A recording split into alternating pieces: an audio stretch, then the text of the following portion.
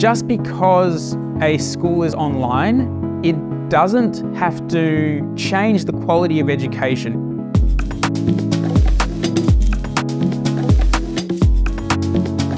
CGA is a private school without a physical campus.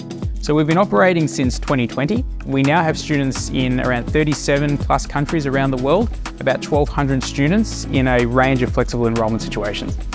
We have extracurriculars, we have assemblies, form times, principals, exams, and it's just taking that all into an online space.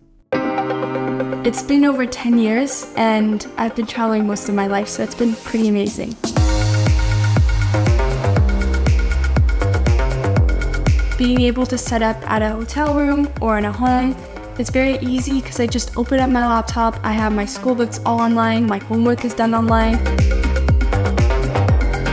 You'll be given a schedule that is digitally prepared for you, with timetables and even places where you can access class recordings. It's as if you're in a real classroom, wherein it's live action. Teachers can really keep track of every student.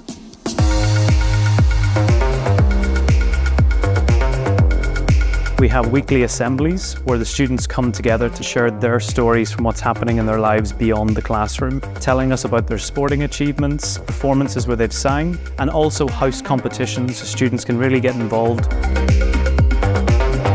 So at the CGA Social Day today, I got a chance to meet all my teachers, my classmates. It's a really fun day. CGA has like a pastoral care system, so you get to talk with like your form teachers, your deans, and they've got your back too. A lot of people still have the views that physical school is better. And I think when they come to CGA, they start to redefine that whole concept of, online versus offline, and they start to think, oh wow, actually, students can really build their own adventure academically. It can be even more effective than a physical classroom.